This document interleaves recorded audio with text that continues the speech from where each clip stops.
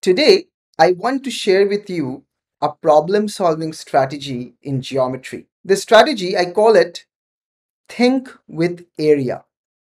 Now, area can be used in many unexpected scenarios in mathematics. One way to use it is to show that two lines are parallel, showing parallel. Now, this is a pretty unexpected space where you can use area, and I'll tell you in a moment how can we do that. But generally, when we try to show a couple of lines are parallel, we use the alternate angle strategy, or we can also use the corresponding angles are equal strategy and so on. But how to use area in this particular case? Draw a triangle ABC with the base BC and draw another triangle XBC, ABC, XBC. And if you can show that these two triangles are of equal area, then you would have indirectly shown that the lines here are parallel. Because of course, then these two perpendiculars would be equal because their bases are equal. And that means that this line is parallelly shifted through this distance in this direction to meet this particular line. So it's like a same distance away. It's a parallel shift. It's a translation. So this is the strategy. This is the big idea. Now let's try to use it in the context of a problem. So the problem is the following.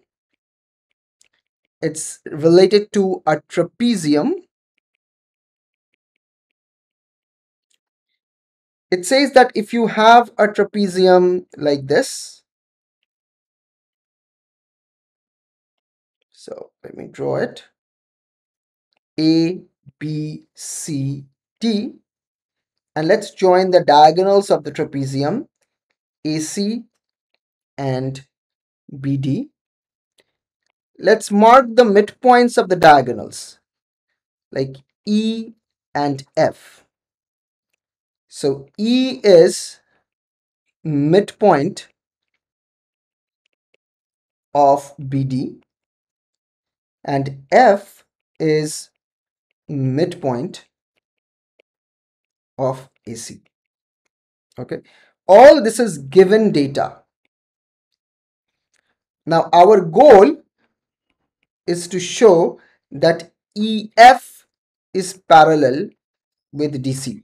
Now how do we show that? How do we show that these two lines are parallel? When you try to solve this problem, there are a variety of things that may come to your mind. You may want to show that these corresponding angles are equal. You can also be tempted to use the midpoint theorem. If you don't know what the midpoint theorem is, let me go to a new page and show it to you. Midpoint theorem. It's that if you have a triangle, if it connects the midpoint of two sides, then this segment is parallel to the third side. That's a very standard tool of showing two lines are parallel in a particular triangle. But unfortunately, you cannot use midpoint theorem here effectively. You can give it a try. And if you do find a solution with midpoint theorem, feel free to share with me in the comment. Okay. Instead, we will think with area. We will think with area, exactly what I suggested at the beginning. So I will make certain claims and I would like you to tell me why those claims are true. You can put a comment in the description explaining that. First claim is, here is claim 1. Triangle BAD has the same area as triangle BCA. Triangle BAD and triangle BCA, they have the same area. Can you tell me why? It's a very simple reason, but tell me why in the comment section. Give me a detailed argument for that. That's the first thing I want to claim. The second thing I claim is that AEB, triangle AEB, is equal to triangle ABF.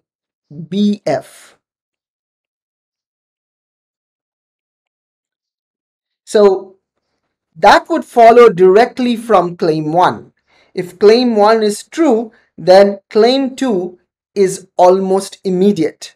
Can you tell me why? Can you tell me why this claim 2 is almost immediately true if you know claim 1? Use the fact that E is the midpoint of BD and F is the midpoint of AC.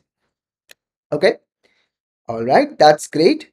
Now you can use the area principle.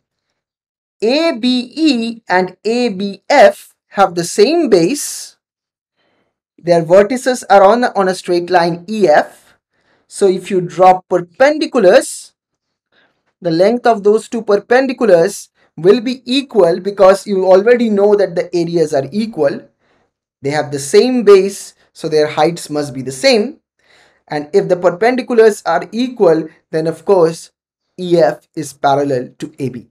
I hope you understand now how powerful is the strategy of areas to show parallel lines. I hope you will be able to use it in some problems as well. If you have any questions or ideas, feel free to share with me in the comment section. We want to do some great mathematics together. Keep on doing good work, and I'll see you in the next video. Take care. Bye.